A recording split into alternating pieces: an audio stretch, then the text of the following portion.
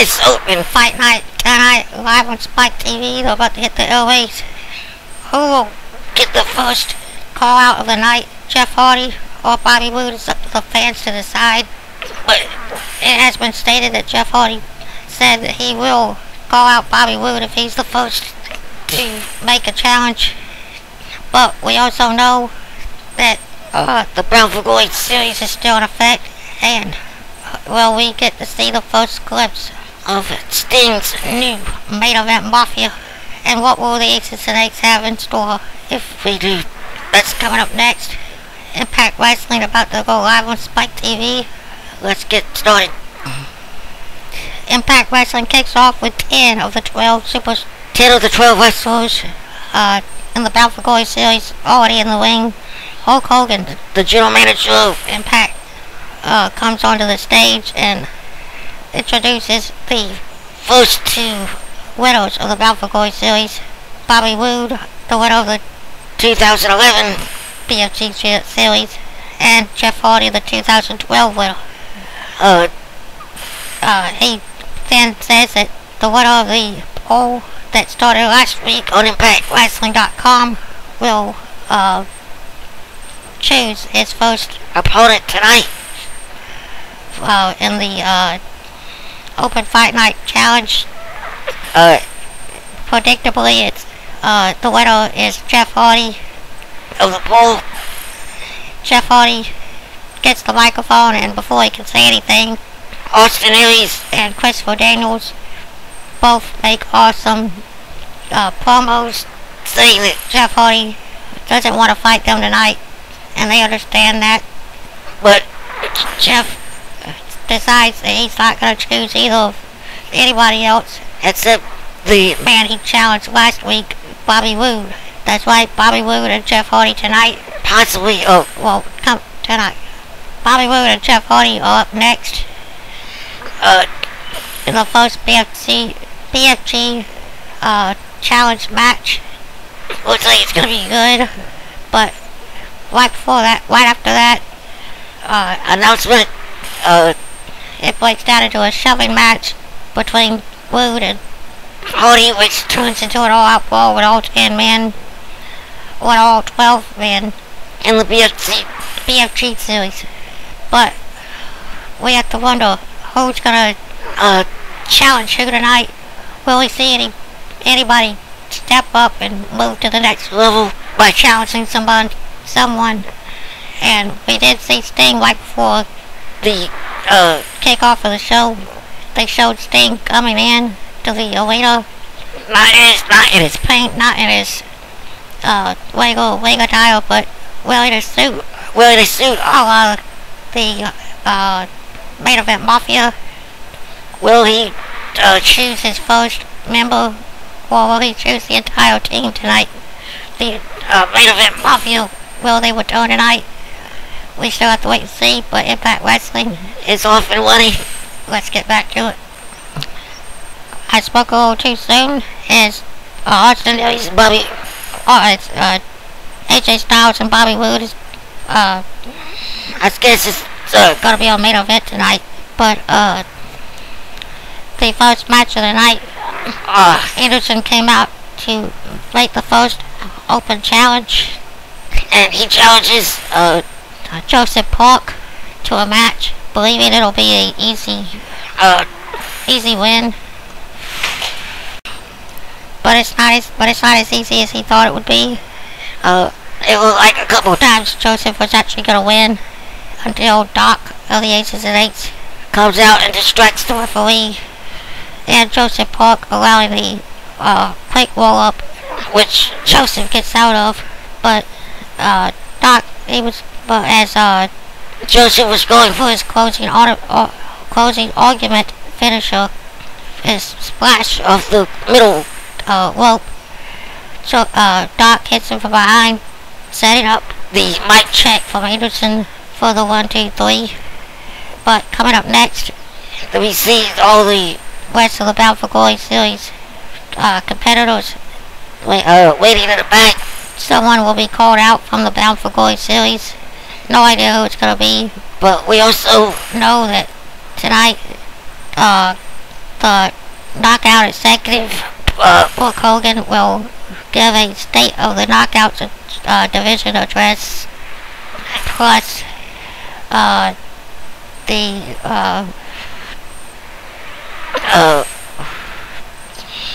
World Tag Team all the champions will be in action.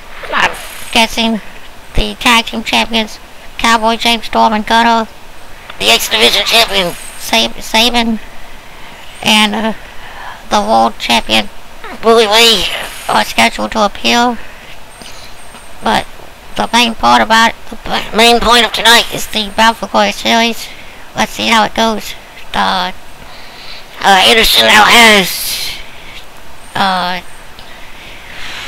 7 points. He's in the lead now because he's the only one who's actually had a match. But let's see how it turns out. See you in a couple of minutes.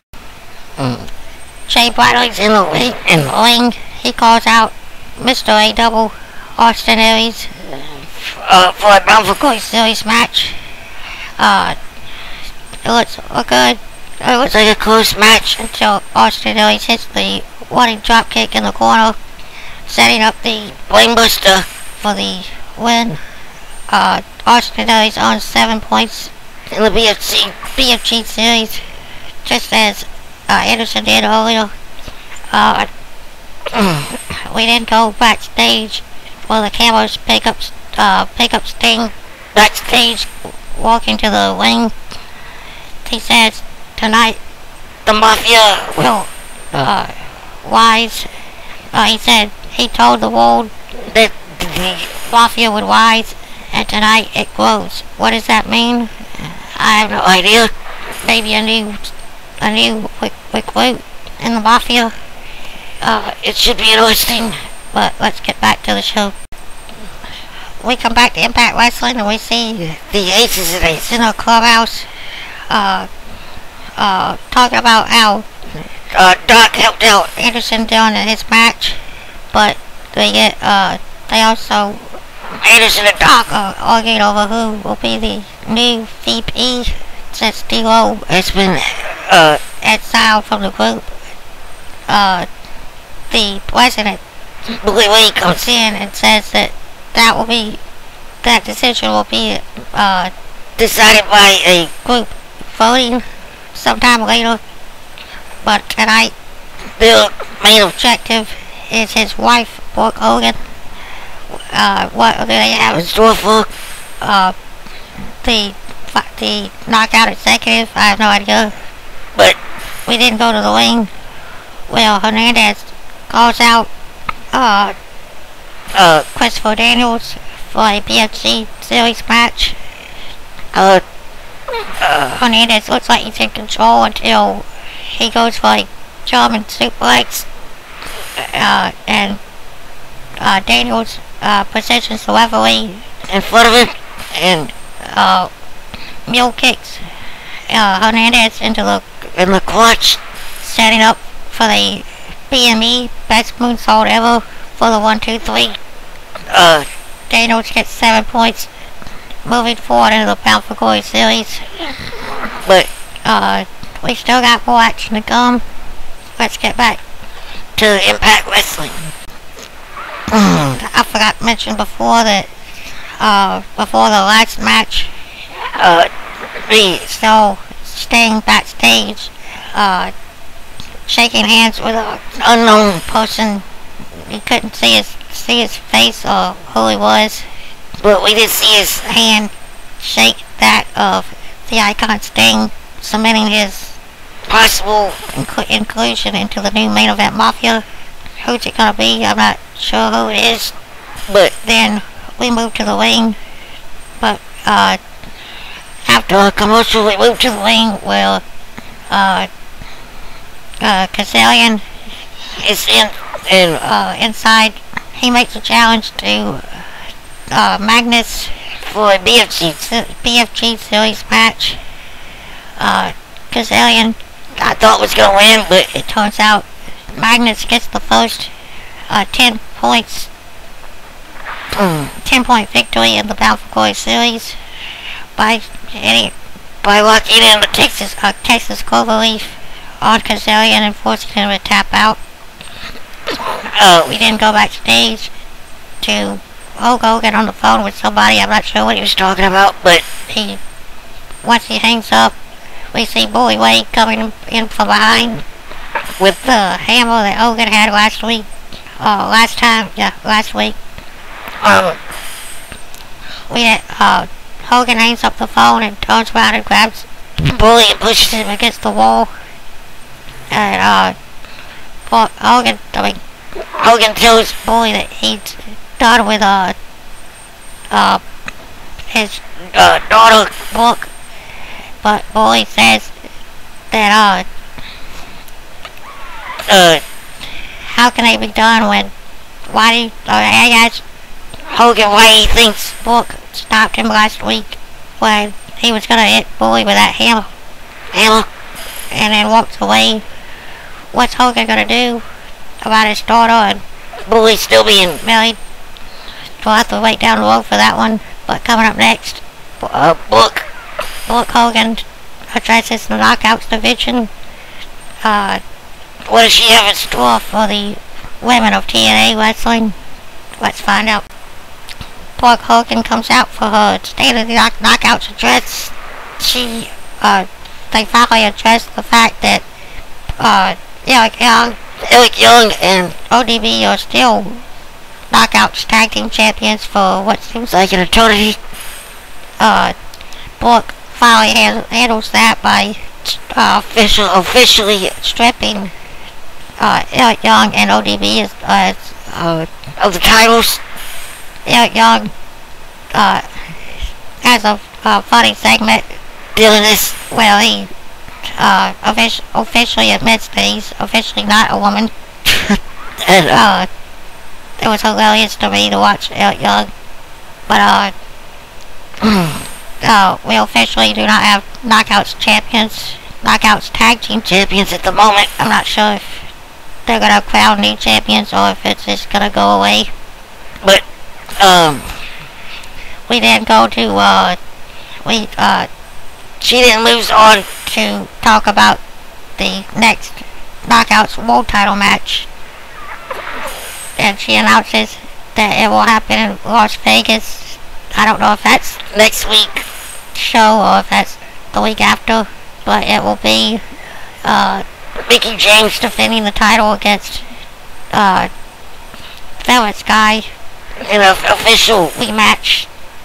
Gail Kim then interrupts to ask about a title match for herself, and Brooke announces that same show on that same night it will be a ladder match between Gail Kim and Taylor Terrell for the next title match for the Knockouts Championship, which should be good. The last women's standing match at the last pay-per-view was phenomenal. I'm looking for a great ladder match. But coming up next, the continuation of the BFG series with Samoa Joe one-on-one with AJ Styles. That should be an outstanding match. But first we see backstage where Hogan is asking his daughter Brooke to leave the arena for now, to keep her safe from the Aces and Eights. Brooke understandably does not want to leave. Wants to continue to do a job, but she goes along with what her dad asked, and she does leave the building. But we still got that match, like I said, AJ Styles versus the Samoa Submission Machine, Samoa Joe. I'm looking for an outstanding match, but we just might get one. See you in a couple of minutes.